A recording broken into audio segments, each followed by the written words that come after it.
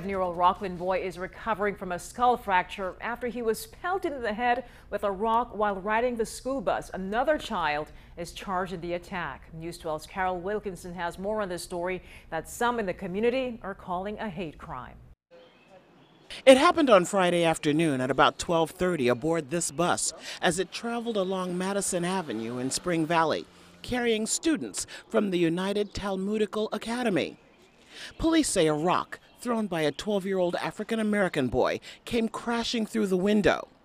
Shmuel Orlansky is general manager of transportation for the school, and he says rocks have been tossed at the academy's buses before, but without injuries in the past. Since this is occurring numerous times, I would definitely link it to a hate crime, not just, teenagers gone wild for a day. So far, the 12-year-old faces misdemeanor reckless endangerment charges.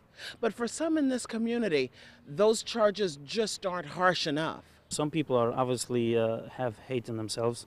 Hasidic journalist Yossi Gestener believes more can be done to promote peace among all members of the Spring Valley community, regardless of race or religious beliefs.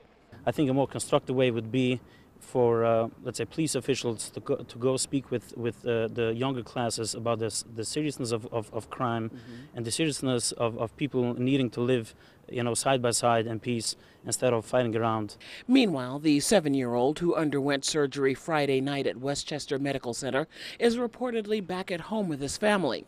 Police say the 12-year-old told them that he was simply throwing rocks with his friends and did not mean to hit the bus.